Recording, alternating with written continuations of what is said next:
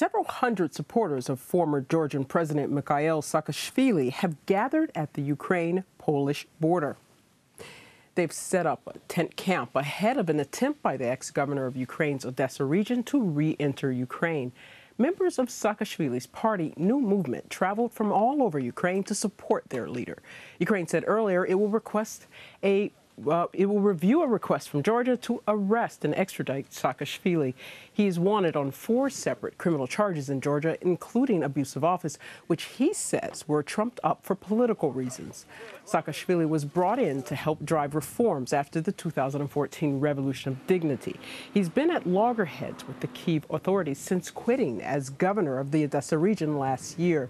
Right across the road from the camp of Saakashvili supporters, there's a group of unidentified men who mostly refuse to talk to media, saying they arrived at the border checkpoint for a tour.